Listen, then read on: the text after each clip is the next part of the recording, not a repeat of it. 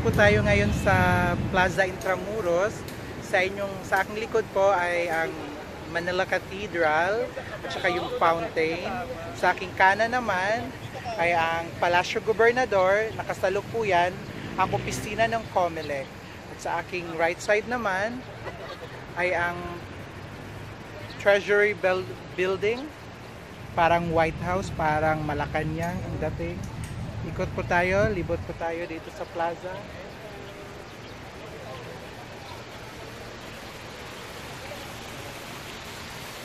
Plaza.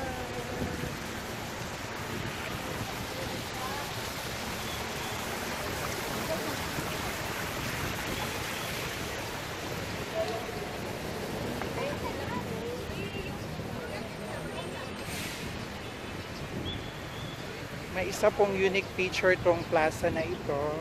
Meron po silang tinatawag na book stop. Hi ate, mag-hi naman kayo. Hello. You're reading books, right? Yeah.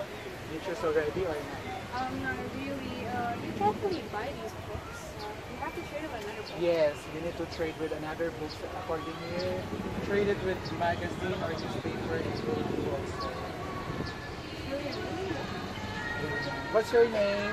My name is Bailey, and I have a black too. Oh, you have black too? Yeah. Can I follow you as well? Yeah, later on. Sure, and my name is Kyla. You're studying in? No, wait, yeah. I'm just grade 11, and I'm gonna be in college soon. Good luck. Later, can I get your vlog? Yeah. So, right at the moment, I'm here in the book stop. So you can choose your favorite books to read. And just make sure that you don't eat inside or drink inside because they have rules. And you need to take good care of the book. No food drinks allowed, no smoking, no vandalizing. Books can only be exchanged with books. You can't exchange a book with a magazine or newspaper. So bawal pala. So hindi pala pwedeng exchange ng magazine or newspaper. Dapat book lang ang ipapalit ninyo. So this is no entrance, it's free, right? Hello girls. Hello. Thank you so much. That's it. So we will go inside to Manila Cathedral, baby. Manila Cathedral. So big, so huge. Alam niyo ba yung history ng Manila Cathedral? Yung present architecture niya is hindi siya yung original kasi maraming beses siyang na-destroyed ng fire at saka lindol. So kung ano to nakikita nyo ngayon, konti lamang po ang original niyan. Kaya papasok po tayo sa loob. Ito po yung loob. Ito po yung labas niya, yung facade niya. Very famous po siya. Ang ganda po ng design niya. Malapit lang po dyan yung COMELEC, yung Palasyo del Gobernador. Papasok na po tayo sa loob. Mag-inspect po muna tayo.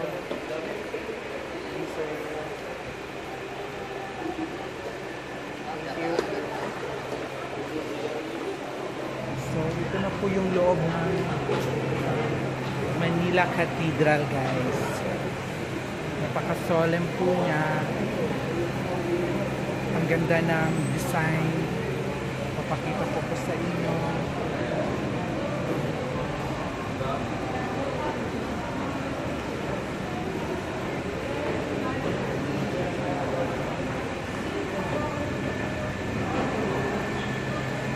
Meron po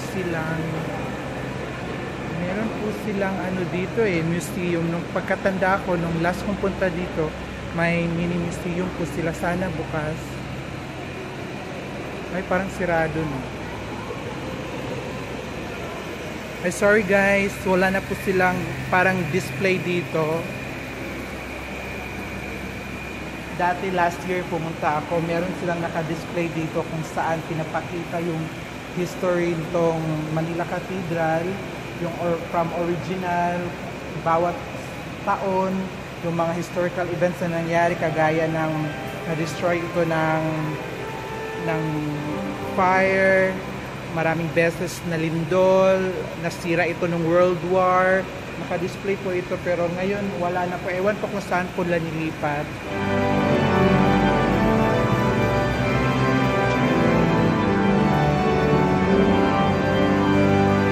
Saint Peter. This is Saint Peter, guys. Saint Peter. Laki.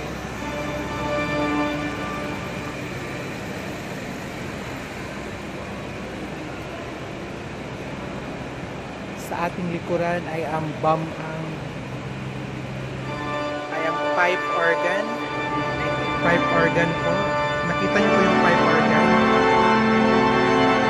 May mga choir po na pagkakastos sa kasunod.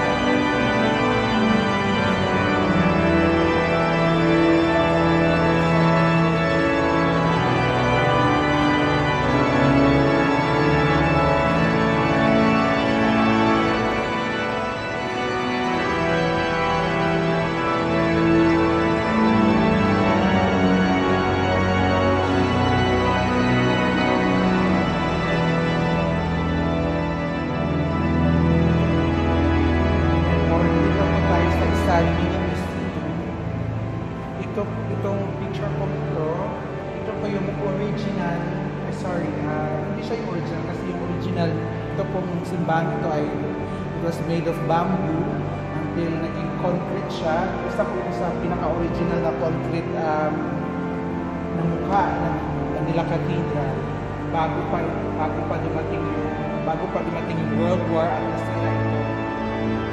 Maganda po yung altar.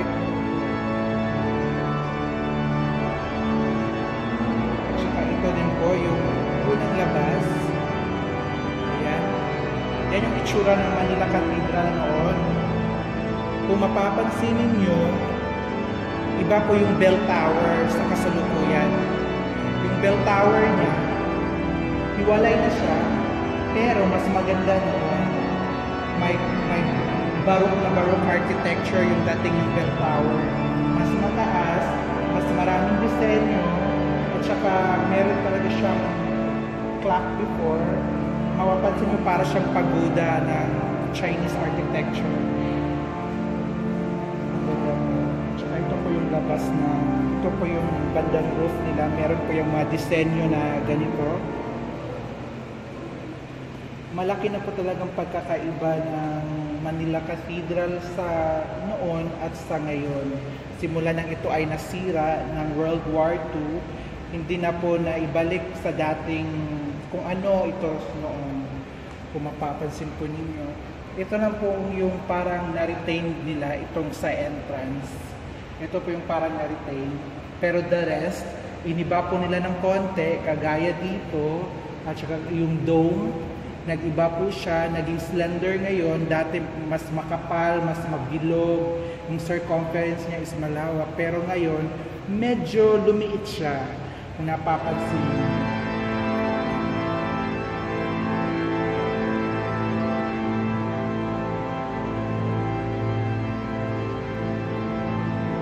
Meron po tayo dito.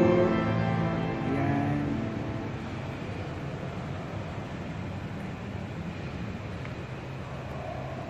So, ito nga. Ito yung first cathedral. Yung second cathedral. Third cathedral, fourth cathedral, fifth cathedral, and sixth cathedral. La Pieta. Ito po yung Pieta na sculpture. Famous po ito. Si Michelangelo po ito, ang original nito ay nasa Vatican. Nagawa ni Michelangelo. Isang napaka-famous na sculpture. Isang napaka-famous na Renaissance artist. Isa lamang po itong replika. Ang tunay po ay nasa Vatican. Gawa ni Michelangelo.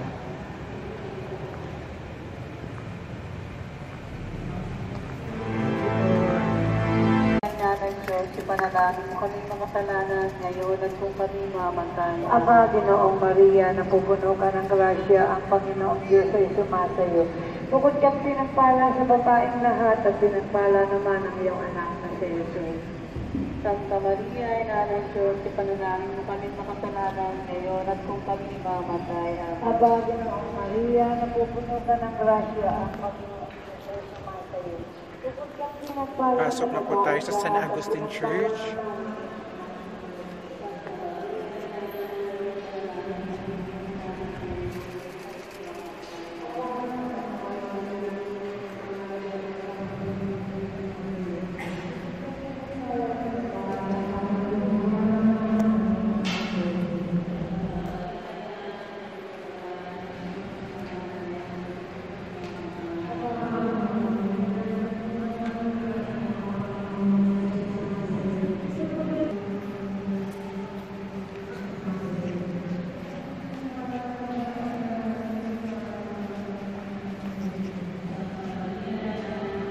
Guys, ito po yung San Agustin Church.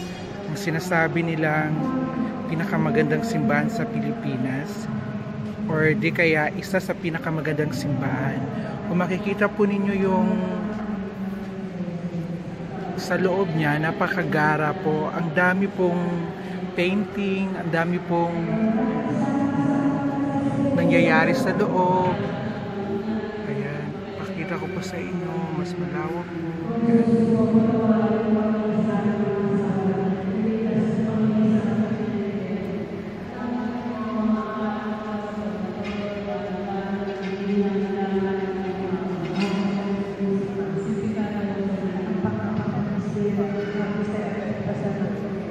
Ama namin sumasalanan ka sa Panginoon mo.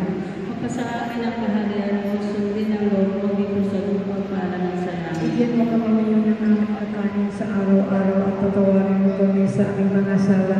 Para ng pagpapatawad namin sa nagkakasala sa amin at huwag mo kami mapahintulog sa tukso at mo kami sa lahat ng masama.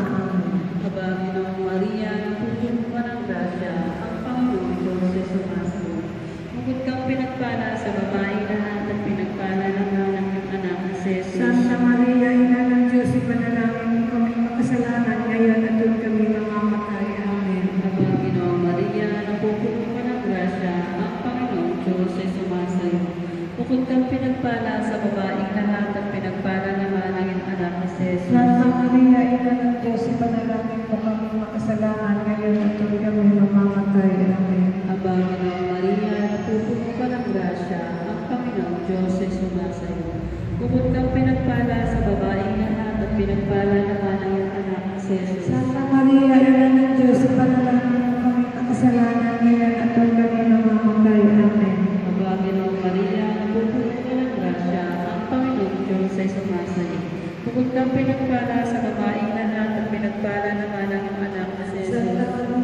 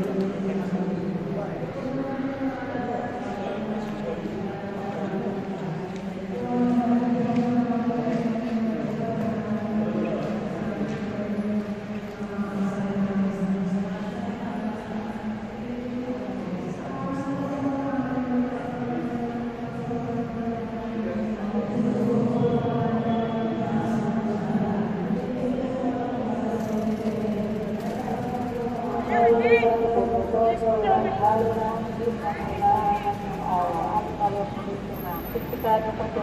Panginoong Disyerno ng hapit ay ang pagpapako at pagkamatay ni Jesus. Ama namin, sumasalangit ka sa bayan ng ngalan mo. Mapasa amin ang kaharian mo, sundin ang loob mo dito sa lupa para nang sa langit. Bigyan mo po kami ngayon ng aming kakain sa araw-araw at patawarin mo kami sa aming mga sala para na pagpapatawad namin sa nagkakasala sa amin at wag mo po kami paintulot sa tukso at iadya mo kami sa lahat ng masama. O bakit mo ang aming yan napupuno ng grasya ang Panginoong Jesus. Bukod sa pinagpala sa baba ang lahat at pinagpala naman ang iyong Espiritu. Santa Maria, Ina ng Diyos, ipanalangin mo kami ng masalanan.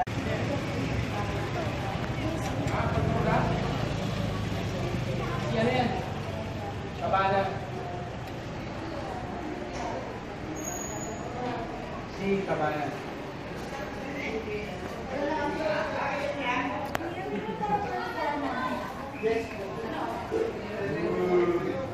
Tayo ako magkasama.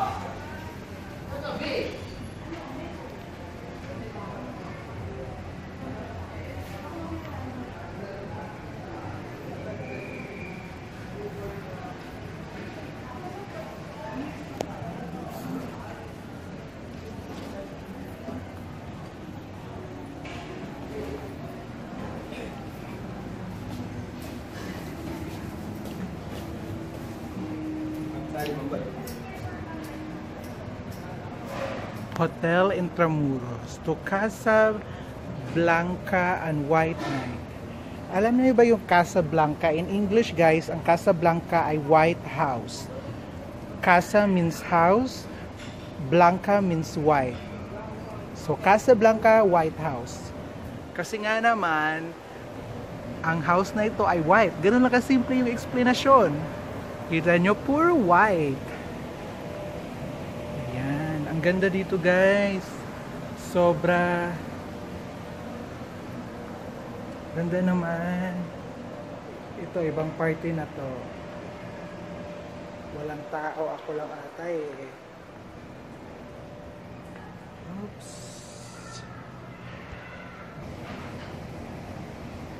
Ang ganda guys, super makaluma talaga siya.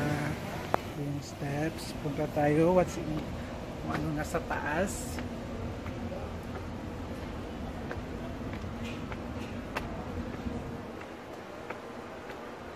Oh.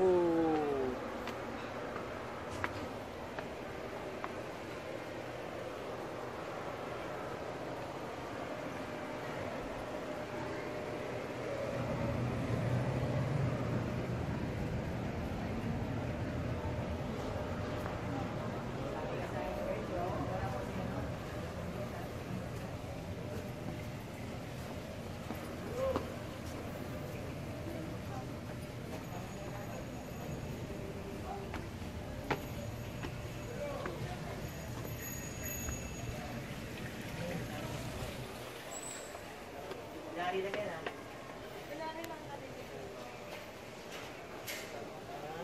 2, 3. Okay, good. Ito pa. Ay, ganyan na, ganyan na. Sarap na pag-next ko. 1, hindi, tingin na dito. 1, 2, 3.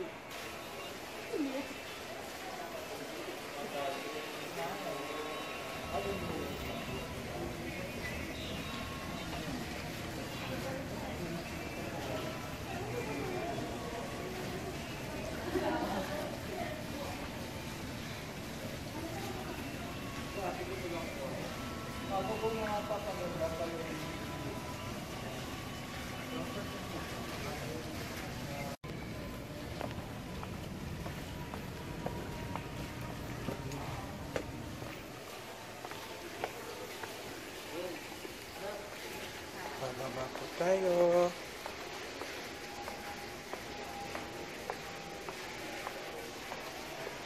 Mga souvenir shops po dito.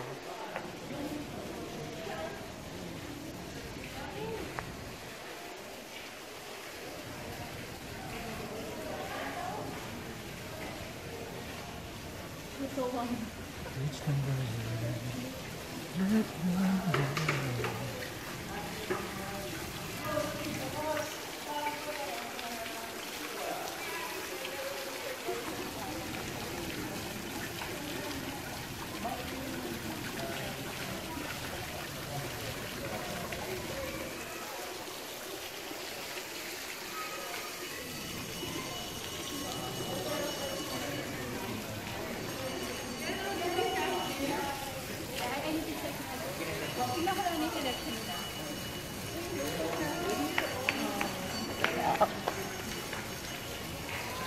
Ano ko na punta na kasi namin. Nasaan na sila? Ayun. Mahal, dito pala yun. Hinahanap ko.